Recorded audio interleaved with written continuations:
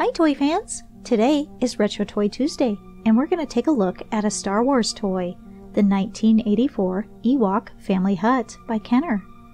The original retail price for this playset was around $25 and it was recommended for children from ages 2 to 5. The top of the playset features a handle for easier carrying. There is also a square button at the top of the hut that when pushed lifts the treetop up to give access to the tree house. The inside of the hut is decorated with stickers on the interior walls and a few stickers for rugs. There are 4 different Ewok characters included with this playset. I have 6 different versions of the characters and I'm no longer sure which ones were originally sold with the set and which ones were sold separately.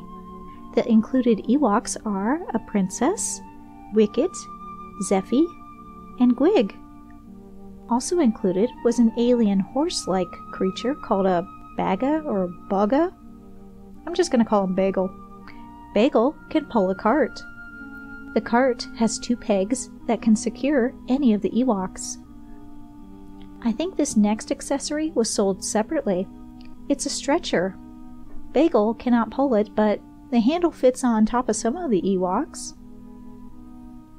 There is a table with molded detail to look like it was crafted from pieces of hide.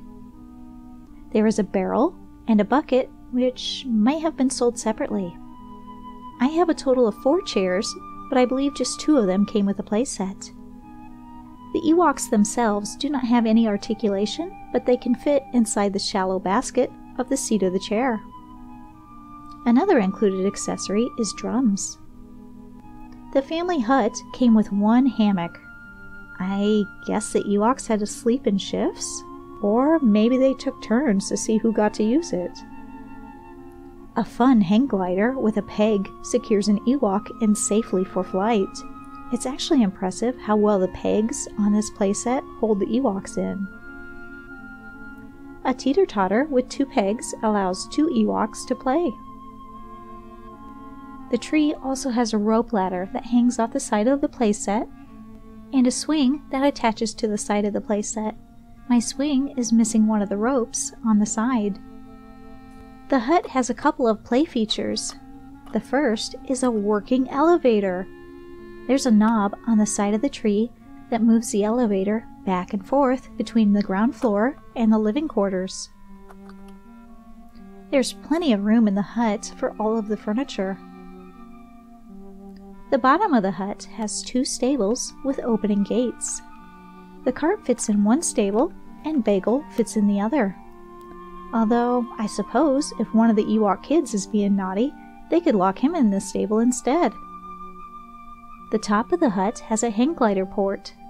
The elevator doesn't reach this high though, and as a kid, I always wondered how the Ewoks got up this high. I guess they just climb up the side of the tree? All of the accessories fit inside the hut for easy storage. So that's the Ewok Family Hut.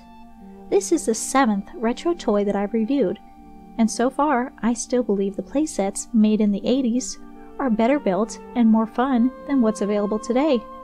Let me know what you think in the comments down below. If you want to join me next Tuesday for another retro toy, make sure you subscribe so you can stay updated, and thanks for watching.